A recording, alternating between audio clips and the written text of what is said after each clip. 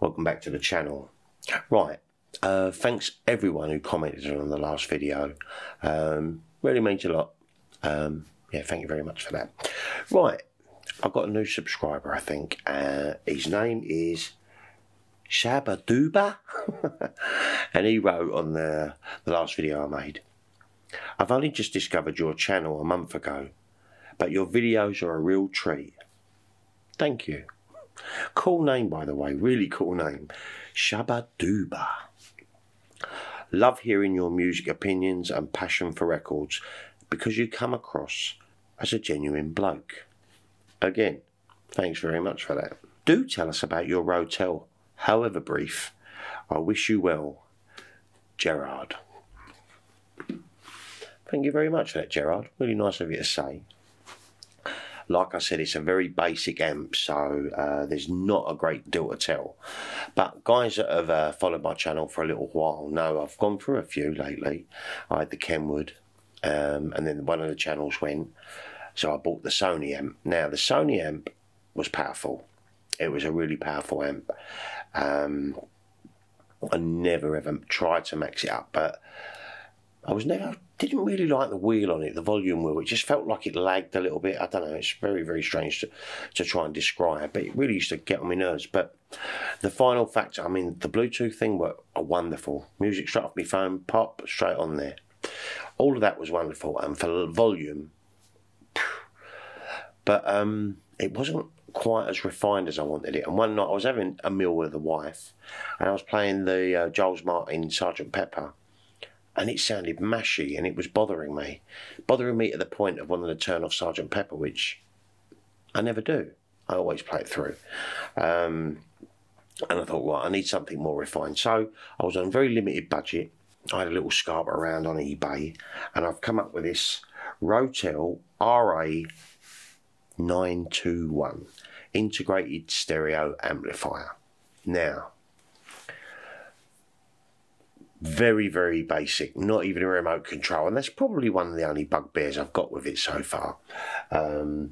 Very basic, like I said. You've got obviously your power button, your phono, so obviously when you plug your headphones in, it cuts out the speakers. Haven't done that yet. Obviously you've got your bass and your treble, which I didn't have on the Sony. Your volume, which is obviously down at the bottom at the moment, the volume. Your balance, your source monitor, so if you're recording stuff, which I haven't used, your function. And this is very basic. You've got aux, tuner, CD, and phono, which is what I've got it on. The back's very, very simple.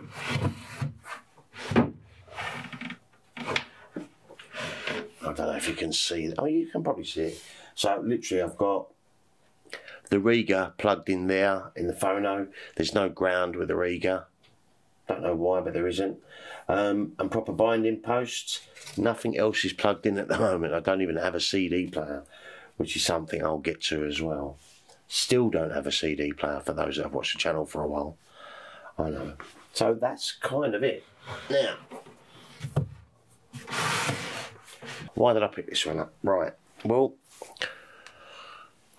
years ago, my brother bought an amp, and it was a Rotel amp, and I always remember the sound being really, really clear. Really nice warm punch. It just sounded wonderful. So that, I thought, I'm going to go with that and have a little look around. Now this is only 25 watts per channel. Now, as you know, I've got these Malden Short MS914 floor standers that are 100 watts per channel. And these are incredible. Such a good buy. So glad I got these. And I was a little bit concerned, should I get this? Because it was quite a nice little price, just under 100 quid. I thought, oh, don't I? 25 watts, will that be enough? Now, in audiophile land, they're probably thinking, nowhere near. But I'll tell you what, right, I haven't gone above half. Well, probably about, I'd say I've been about 10 o'clock, 11 o'clock. That's about as loud as I've got. And it literally does fill the room. It's got a great soundstage. It really, really has. The music is so well placed. You can literally see the drummer there the guitar is there, the vocals there. It's wonderful for that. And that's what I was lacking with the Sony. It wasn't that refined sound that I really was. You need it, especially if you're playing beat. Well, all music, it needs to be heard properly. And, you know, when I was younger, maybe it was all about the bass. Although I was never really that.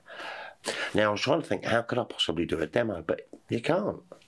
Because you need to be in here to hear the speakers, because no matter how I record it, and I record it on a Zoom H4n, as you know, all my audio's done on that until I get myself a shotgun mic, which I might treat myself to this year, we'll see.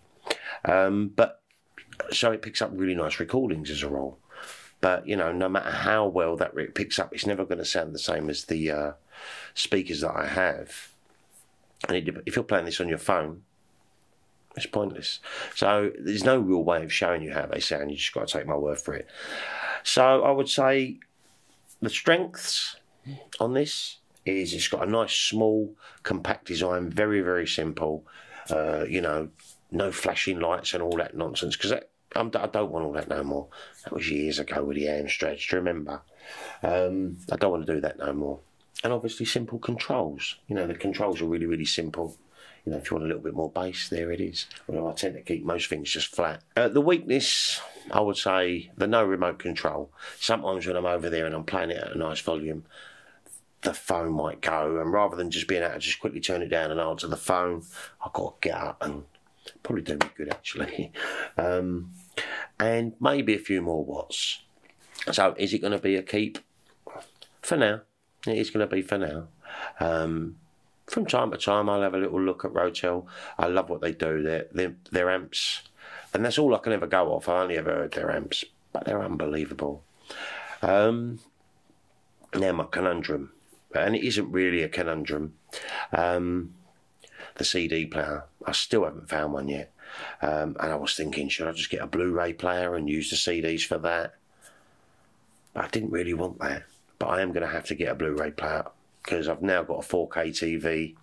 There's a Bruce Lee box set coming out that's in 4K, Enter the Dragon in 2K. I've already got them on 4K, but I don't have a 4K player.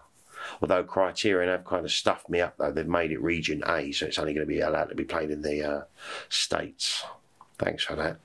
Could have just done it region 0, so it plays on anything, but I'm sure they've got their reason. So I'm going to have to look for a multi-region 4K Ultra HD Blu-ray player on top of everything else.